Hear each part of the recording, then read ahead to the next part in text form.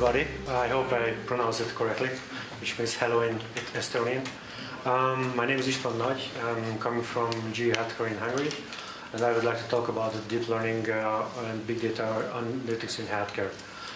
Why is it important? Because first of all, it's a big topic to cover with, and thanks to the speakers earlier today, I was pretty impressed by the analysis, so I would like to come up with the speed as well. Our research is basically funded by the Hungarian government, so at the top you could also see the Hungarian Agenda 2020, where our project was founded. And thanks to the Topconf, we can also present you what we achieved. A small background of myself.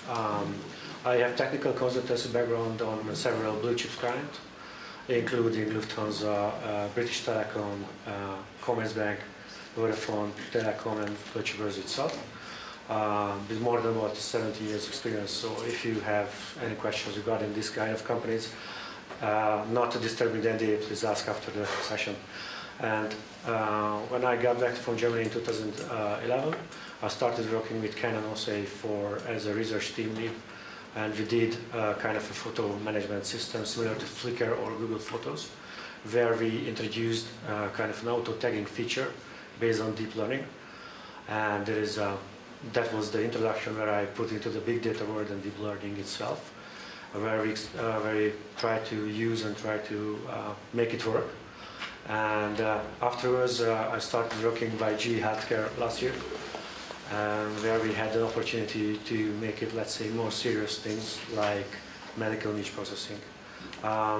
I would like to have a question for you. How many of you do know anything about medicine? Oh, cool, thanks. One. About image processing in general? Wow, very good, very good. So basically it's combining the both. And not to forget, it's also about finding new ways on doing it. They're really cool on what they do on image processing in a classical manner, like doing hue transformation, fast Fourier transformation, and all kind of transformation, and Gabor filtering, and so on. But it's also have to find out how it can work on large scale. Why I'm saying it, and that is basically the agenda I would like to talk about. What is about big data in healthcare? What are the trends and current challenges we have to face with? What is deep learning, or how we can apply deep learning for medical image processing? And how we applied for deep learning. We had two projects. Guess what? The guys there were pretty for the series. Regions is not an existing one, but Fox did bones as a series, so we took the name of that. The first one is basically anatomy region detection. The second one is detecting bones and auto-cut the bones from CT slices. And I will explain to you later why it is important. So, in the big picture, you could see it's a Google picture, by the way. The big data analytics in healthcare, why it is important?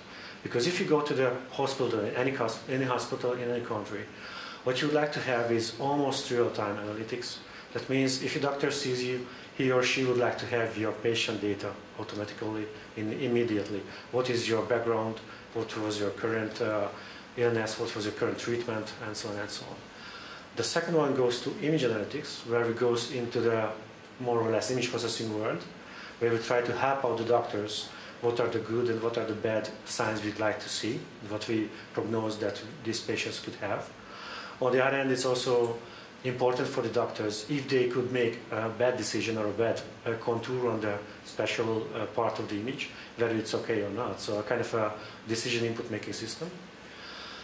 And therefore also includes the prescriptive analysis, which means you have a prescription from the doctor, you have a prescription from another doctor. What is the correspondence between them? What can you find out? What can you leverage? What can you basically take off? And how could you make up an information system which helps you out? So these are the first main areas. Afterwards, you go to the predictive analytics on that, which means based on these more or less a priori signs, you can make a forecast what can happen. Which means if you have some information on the patient and on the current treatments or the previous treatment, what will happen with this guy, if he has or she has a kind of a code, what did she or he had have in the last year, in 2 years, in 5 years, what kind of a historical data, as well as based on the current results, based on the current decision inputs, what is basically drawn down there, what we would like to suggest him or her as a doctor to do. And at the end of the day, you could also go for scale, since we are going on with data. Not only one patient is important, but a country or more countries, EU or USA or in the world. Then you could go for like batch-like analytics on that.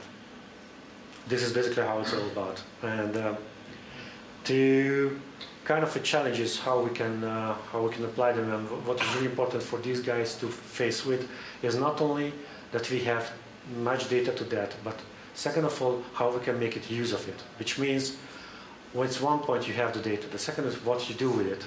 If you think about hands up already, again, who did watch yesterday the movie The Citizen 4 with Snowden and oh, thank you, quite a lot. Or let's say a movie about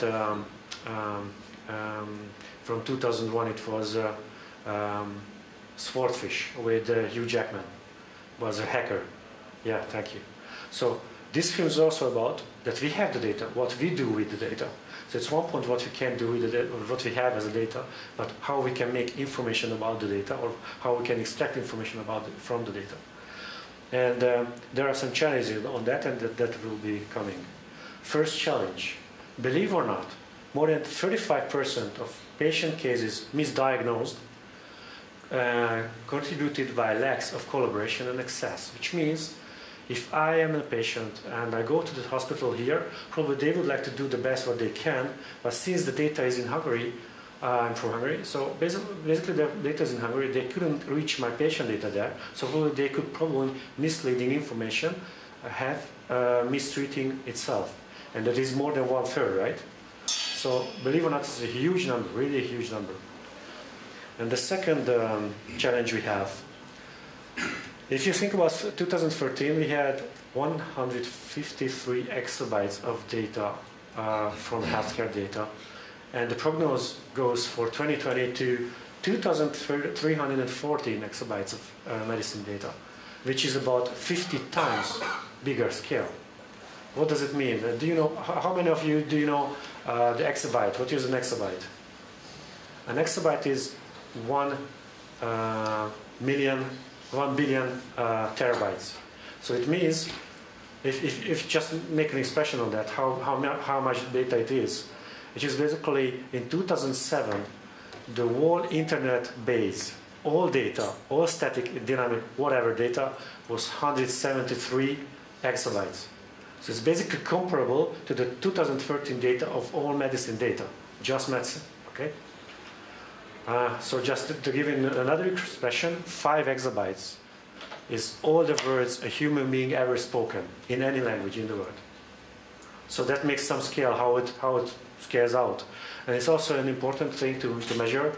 You could have the best storage in the world, you could have the best computers in the world, but this kind of examined or prognosed data, first of all stored and second of all computed or somehow processed, which will be a really huge challenge to do. And third, the lack of system interoperability. What does it mean? I have a CT scan from my patient information in 2007. Right now we have a good world, we have MRI scans, we are good people, so it's a much better detailed picture. It has a much nicer scale, but between them there is no connection. Because the system, what they can interfere, what they can do the comparison, or what the systems can preprocess and make it better to understand, don't exist. And that makes 30 billion for a year minus. So these are basically the big challenges we have on the data, only on the data scale we have. And then comes the next one, and therefore was the first, I'm sorry, was a bit too quick. That was they're coming to the next one, which is basically, okay, analyzing the images is also important, but analysis itself should be taken care about in different ways, which means from diagnosis, as the opposite to avoid misdiagnosis, as well as detecting malfunction, which means if we could be in the possibilities to detect that somehow a stomach is not working, or the lungs, or the heart is not working properly, just to diagnose it and make it a puzzle, make it an alarm real time, would help a lot in a lot of patients. As I said earlier, analytics on scale, which means you have 100 patient data, afterwards you have 1,000 patient data, you have 1 billion patient data, and you go for 10 million patient data, and so on and so on. So basically the scale on should also imply on what you're doing. And based on these facts, the next one is a patient raised allergy is a so-called anamnesis in Latin, which means the patient's history, based on patient's history, making prognosis on the future, has also some implication on what we can do and what we cannot do. Like somebody has an allergy to some kind of material, of course it's really bad for this guy to get this kind of medicine in the hospital and that kind of stuff. And of course this comes to the treatment case history. As more data we have, the more analytics we have, the more intelligent methods we have, hopefully we also could have better results, not only for the sake for the patient, but only sake for the humanity as well. And the problem of it was figured here as a kind of a joke here, that if a user uses a photo and makes a photograph somewhere in the park, how can I decide whether it's a park or not? And if you know a bit photographic information, you know the EXIF is basically staying there if the GPS data is there, which is taken from. So it's basically about a few days coming from the EXIF metadata, setting that the GPS, make an inverse transformation of the GPS map, and you can say whether it's a park or not. But if you want to say you don't have metadata, you just want to go to the raw binary images, how much information do you need to process and analyze? And they say, yeah, I will need probably a research team with about 6 people and about a year to understand what they are talking about. And why? There is the next question. Because for the images, we people understand images pretty vision only, which means we automatically connect to the objects and automatically detect the objects, how they appear on the pictures. But for the computer, this kitten's mouth is about that kind of a byte array, not more. Okay? So how we can analyze this and how we can apply that and understand it, what is all about. Or I don't know whether you know the Russian drawer. It's called Sucheyev. I hope I pronounce it correctly. He was a really nice drawer from the Russians, and he drew a small book for children. It's called The Three Kittens. And in The Three Kittens there is a really nice tale about the small mouse plays with the paper and the pencil. And first of all, the small mouse wanted to eat the pencil. But afterwards, the pencil asked the mouse, okay, please let me draw you something, whether it will helps you or not to understand what I'm talking about, that you can have a nice picture, and if you want, you can eat me afterwards. And what happens is that the pencil tries to draw a picture, and based on the picture, on the left-hand side, just apple and cheese and sausages, and the mouse is pretty happy. But afterwards, it happened, the drawing goes over, and what happens basically, it's just basically a cat. So basically, a mouse will be get feared and runs out. That is basically a tale what are the relevant information on the objects. So first of all, we try to understand in the picture, this is a byte array, but this byte array is about a mouth of a cat. And the second of all, okay, this is the mouth of a cat. How this is important in the meaning of the context and the meaning of the picture itself. And this is where deep learning comes in. Because what we do with deep learning, I don't know whether you, who have known anything about deep learning already? Cool, really cool, really cool. So I don't have to explain a lot. So it was really quick then. You have some data, and based on this data, deep learning itself is a method of analyzing data on different layers of abstractions. And these layers of abstractions can be symbolized with the layers of the neural network. And since they are connected each other, they're so-called deep because the information is deeply interconnected between these layers. And what we can do is basically to training in either supervised or unsupervised mode the objects and make some categorization at the end. And afterwards we deploy the net and we test it on real objects, how we can proceed. And that you could see on the lower side, that you could see a small dog, and based on the deployment, the neural net would say it's a dog with blah blah blah percentage of accuracy. All right, just basically that's what the supervised learning is, tries to estimate or try to symbolize it with another diagram. On the left hand side you have a linear kind of estimation. You're missing in the middle point. What can you do? You basically connect 2 points in the neighborhood. Basically you will, let's say, prognose the middle value based on the 2 ranges. But if you go to the other part and you go for the deep learning part, what will happen is it's not so simple, since the model comes up with more than 4,000 input parameters, and inside the hidden layers you have also more thousand interconnections, more hundred or thousands of connection information in between in the hidden layers. So let me abstractize this kind of a problem with this picture. Okay, this is the architecture probably have shown just before with the distributed computing. And in the middle we have deep learning, at the end you have the output. And what you most know probably if you know with deep learning, that you do not know exactly what happens inside the net, since the net stores the weights and stores the information in the hidden layers. But exactly, it just basically tries to connect the trained information to the expected output information. So this is where the miracle happens comes in. Okay? So you can try a lot of things, you can try a lot of information, try to feed into the network, but at the end of the day, it's somehow a chaotic or somehow a randomized information you should have as well. And also beware, there is no free lunch. Machine learning system can be easily fooled. Why? Because if the system is trained good, that is fine, but if the system has some malfunctional, misleading information, then the training, as we all humans do, it can also mislead to information. So, simple example, nowadays, self-driving cars, everybody knows it. What will happen? A self-driving cars will assume that everybody takes onto the rules on the road. And what happens if it doesn't happen? It will crash, okay? The same applies in the much more simple way here. Because this picture in my earlier company was identified as a face, which is of course not. But just imagine how dangerous it is to let it go without any kind of intervention. So we did for GE Healthcare 2 main projects on this Hades project on March 2016. The first one was automatically detect the regions, and therefore detect the neck and the head, the abdomen, the pelvis, and the legs, or arms and legs. And why it was important?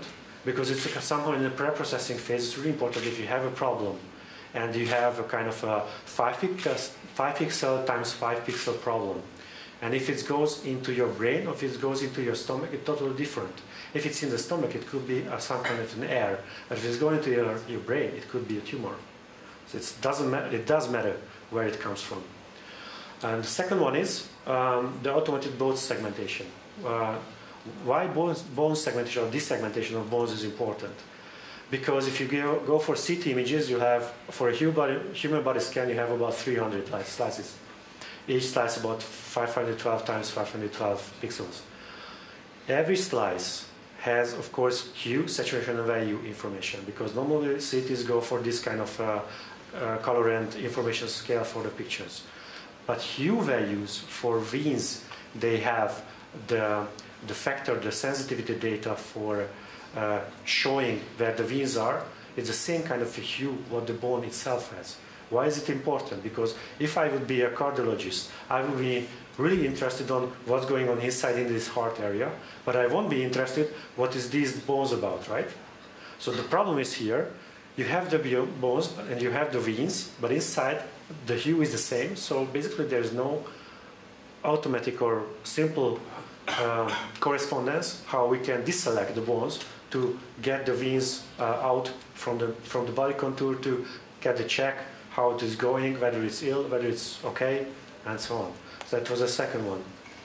And why it isn't also important? Because we would like to pre-process the phases. As the first one is really important to also for diagnosis, like say pre-selecting the slices whether it's okay or not. The second is also important, almost fully automatically deselect the things we do not need, since the information is too much. And these both stories are really important. Why? Because normal case of radiologist just diagnosing the picture for every single patient needs about 10 to 20 minutes. And with this kind of automation, we can decrease the time about 1 to 2 minutes. So in this case, we can, first of all, save the lives of the radiologists. They can do their work and probably make less errors because since they will be not so tired. And the second one is, with using only machine learning and computer power possibilities, we can also increase our possibilities going with scale and machine learning. Okay. Where it's OS old or new school, probably those of you who learned deep learning, it's not a new slide, it's basically pretty, let's say, general for understanding it. The manual design features are often well crafted, but they need extra knowledge. What I mean about it.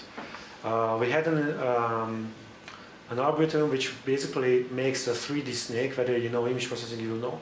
It's basically a 3D terrain, and you go with a so-called snake, which snake has to find the lowest place in the territory. And the problem is it is a really complicated one. It was about 10 people for about 2 years time to develop this kind of software. With the deep learning, hopefully it will be reduced the development time and at the same time increasing the precision or the accuracy of the levels. Why is it important? As the same way as I already talked, to save the radiologist time and as well reduce error rate. Okay. What we did for tools. Those of you who know deep learning, probably Caffe is a well-known one. It's a really good one. Tool set from Berkeley. We used CUDA on NVIDIA and OpenCL for AMD to be compared with both providers. They are both really cool providers and really good chip factories. We use Digis as a front end or as an interface for Caffe. On the other hand, we use for OpenCL R and HTO. We also extended some knowledge on MATLAB and Python scripts on the existing ones. And we used on these two reference hardware architecture to be comparable on the hardware sizes as well.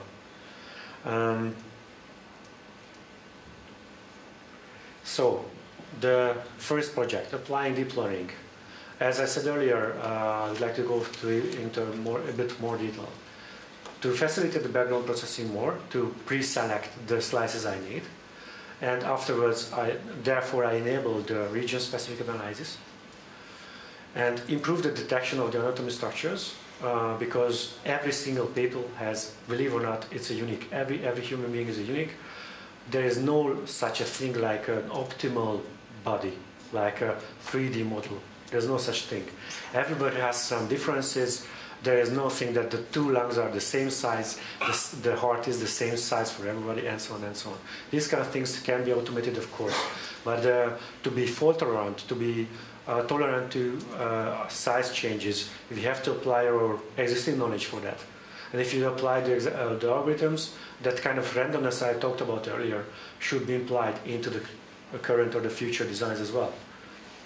And in order to improve existing applications or create new one, which means, first of all, we have this kind of lack of interoperability. So you have a CT scan, and if you go to the doctor and it shows the CT scan, really nice, why don't you have it in digital form? But the point is, because my PC or my Mac or whatever cannot apply the DICOM or the picture itself, which will be sent by the hospital. So the problem here is also lack of interoperability. And based on these new models, we try to introduce new ways of understanding how the pictures can be transmitted or cooperated all over the world. And okay, to the region detection. We had here the earlier algorithms on the top side, on the upper side, the deep learning is on the down side. That doesn't need too much explanation. The first part is you have input data of medical images. You have algorithm for classification, which is normal case done with SVMs, multi-classifications, and random forest. Afterwards, you go for the data alignment, where you have too high or too low data. You have to align them. You have to confirm them to make the same kind of consolidated data again, to make a post-processing phase again on the top. And afterwards, you can have the output, which is the region, which is the correct part, whether this part has a region, inside has a lung, and whether this lung is okay, and so on. On the top bottom, you just basically apply deep learning with too many, some training data, and we have seen what happens. Just to make a simple example on that, you have here a chest-based slice, and you make a kind of a simple net similar to AlexNet if somebody knows the deep learning models. And you can see how it works in the model phases. You have the pooling, the convolutional layers, the pooling layers after each other. And you can make also the reduction, you could see also the reduction of the classification parts on the right-hand side if you go forward or toward to the doors. And then you could see how much accuracy we could achieve. Well, actually, it was a pretty good slice, so we could achieve very good results, but it can happen that it will be less accurate. Okay, and what we did here, we trained the data with about 23,000 training data for different patients. And afterwards, about 72 patients. And afterwards, we tested them with different set of patient data where we cannot have access. And then we tested against cross-validation with about 90 patients for about 2 times 6,000 slices, which is about 20-22%. And what we also did for the model, we tried to be more fault tolerant in the meaning that you are basically lying the CT, right? So basically just having here, and you have here the CT where it goes, and just basically goes in the table and comes back. Okay, but what if somebody cannot lay? So you say a little bit low, a little bit higher, or legs are not there, or whatever. So therefore, what we did is basically make a kind of a transformation and a rotation on 5 and 10% on the left and 5 and 10% on the right, to avoid a miscalculation and to be more fault tolerant on the patient sizes, patient ages, and so on. Just imagine the following sample. You have the 80-year-old, and you have a 30-year-old, which is who has a smaller size of the body. Both people are probably healthy and have no problem, but both bodies have totally different structures. Why? Because the children themselves, as we grew, the head becomes smaller compared to the body, and the body itself becomes bigger. So the 30-year-old's body segment will be smaller compared to the child's head. But it's just normal, but you have to take care about it, okay? So that kind of stuff is also interesting to know. And on the right-hand side, you could see also the statistics, how it works. From the start, it was pretty cool because we were astonished that if we train the data with good anatomy detected regions by the doctors, which means it was a supervised learning, then we had really good results from the start on. But unfortunately, what we haven't accumulated to that is basically the computational time. Since we had used GPU-based processing and we had pretty good computers, unfortunately it took also days, almost a week, to train a full model with full data. So you can imagine how the scalability part, when I was talking about earlier in the speech, how it comes from when we try to apply them for really millions of people. So that should be taken care about. And the second one is turning down the learning rates error rate, which is basically the red there, the red line there, which shows how the error rate fell down, and it was really impressive. But we have to be taken care about whether we retrain a model. This retrain shouldn't go up as well, to be cautious about what we do with the data. And this is what we did, and you can have some results on the performance as well. The GPU is about for 270 milliseconds go with a full scan of the body, which means about 300 slices for 1 man. And with the CPU-based images, it was 2.2 seconds goes for the same way. So it's about 9 times performant for go with GPUs. Of course, I have to also tell you, is not always the best way, because if you go for cloud or if you go for any other computing environment where the GPU cannot be affordable or the hospitals cannot have it whatsoever, you have to be really careful what you are planning on, because the hardware is describing your abilities, what you can do with it. You can also see how we can reach the precisions. There was a meme here, you can see as well.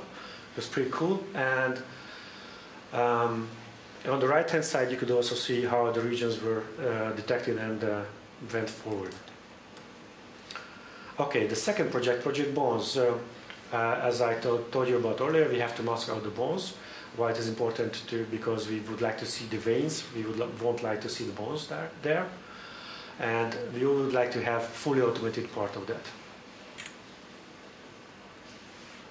This is basically the problem we are talking about.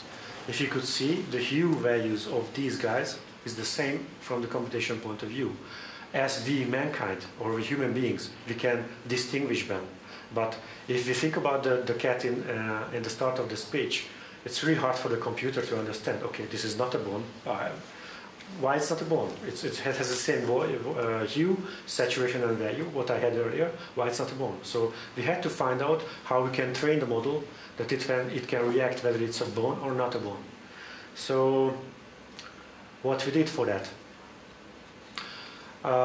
As far as you know, all medical images from the body is not a two-dimensional thing, but a three-dimensional thing.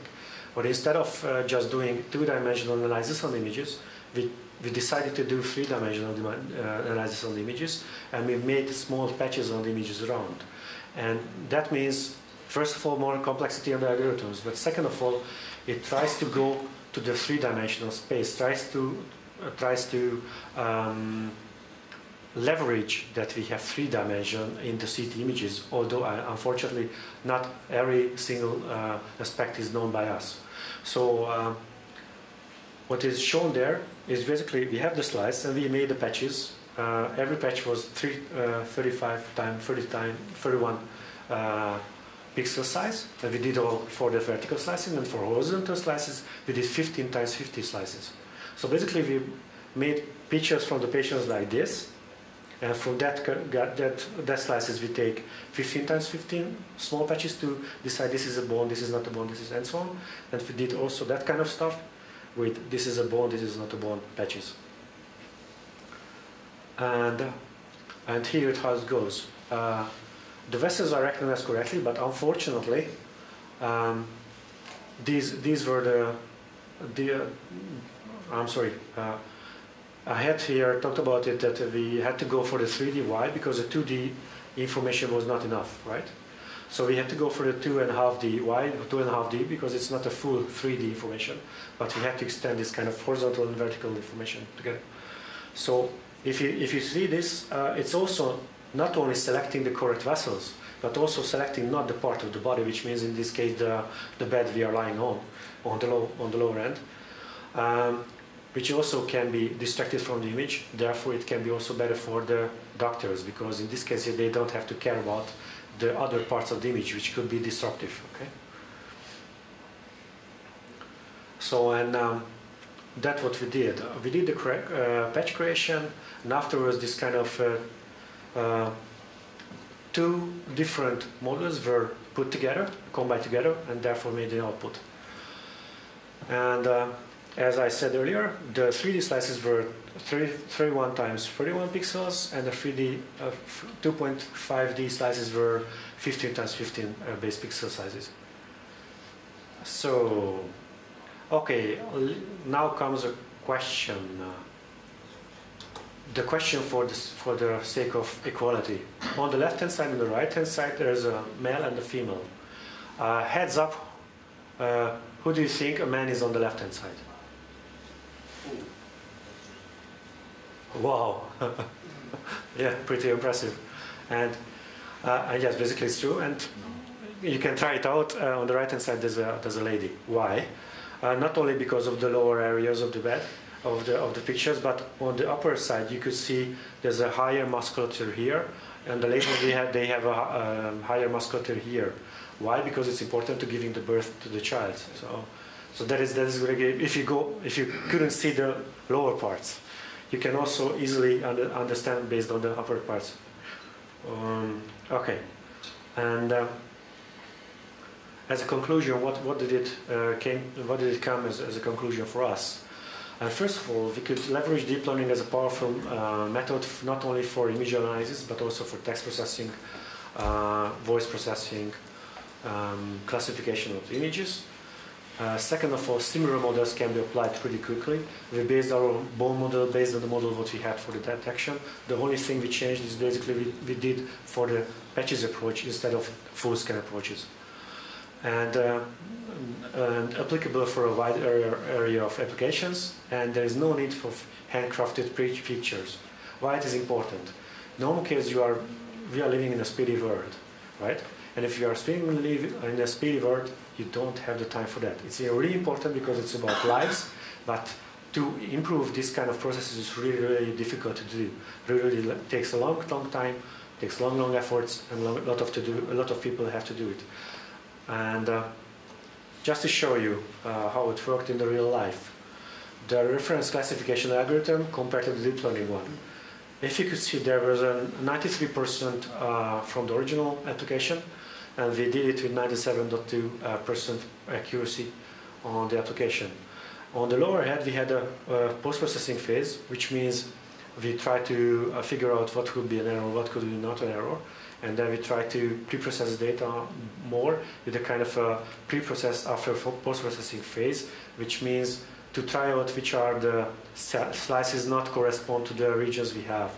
That's a so-called big confusions. Like you have here the head and you have here the chest, and you identify the slice between the head and the chest as a pelvis, which is not correct. That kind of stuff. And after the post-processing phase, it was reduced by 0, only by classical algorithms. But the same way, without classical algorithms, went pretty well on the deep learning part. And that was pretty impressive because that was about 1 week's work for 3 people. The first algorithm was about, as I said, about 10 people for half a year. So,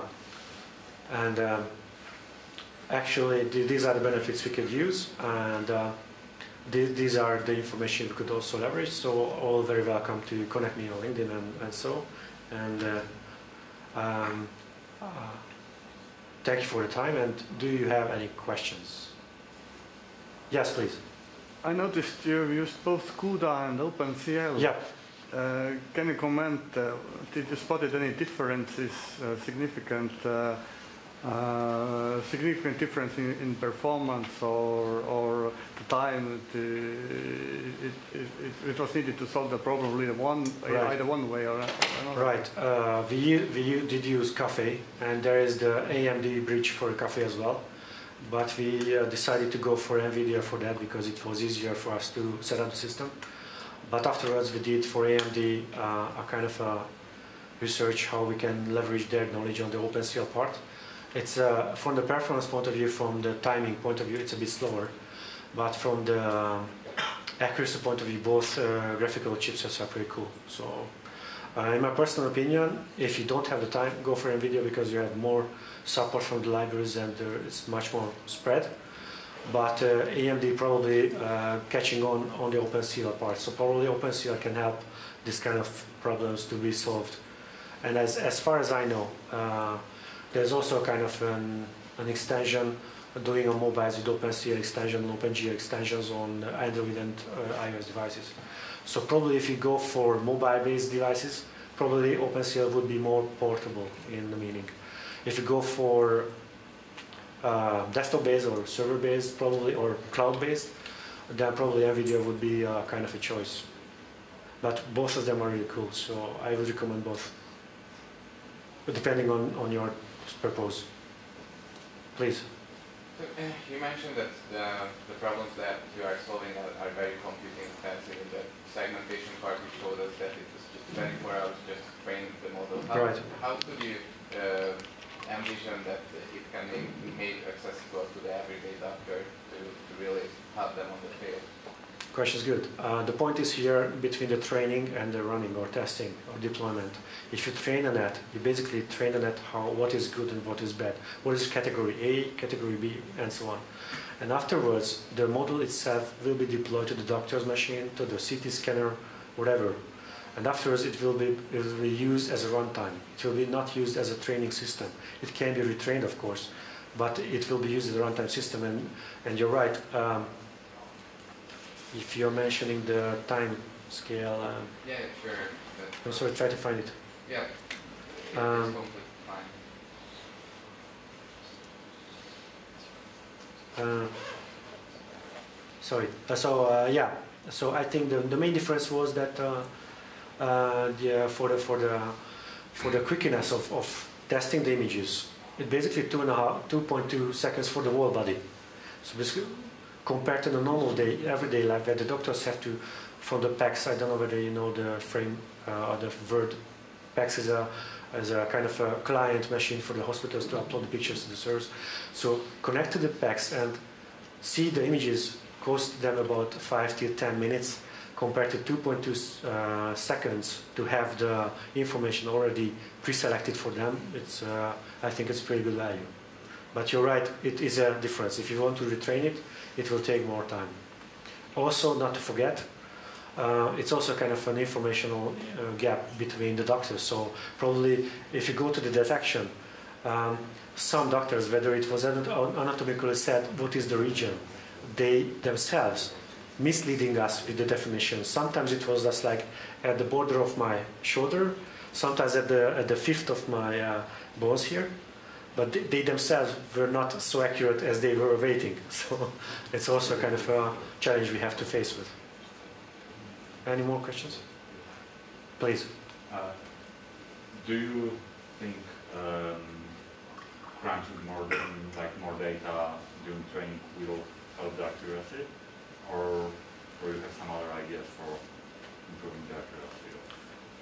After a definite number of training data, it is not possible to be more precise. That's for sure. So let's say about 200,000 images should be enough, and 210 or 250,000 images won't take you any more advantages on that. On the other hand, somehow a post-processing part should be developed somewhere better, which means deep learning would be, let's say, one part, and afterwards the rest, the 2.8% error rate, should be somehow minimized with clever algorithms which goes on these pre-selected parts to be more accurate on that. So, answer to your question, within one scale, within a large scale of numbers, till a definite point, it will be better. But as you saw the diagram where it goes with the learning rate and so, is also a so-called cursor of dimensionality in the deep learning world, where you could say, oh, it doesn't matter how big you can do with the learning, afterwards it will fall down with the accuracy, because that will be overfit or overtook the precision rate. So the overfit problem, did you do any dropouts? For this method, fortunately we didn't need it, but for the bones method we have to find out new ways for the dropouts, yes. Okay guys, thank you very much.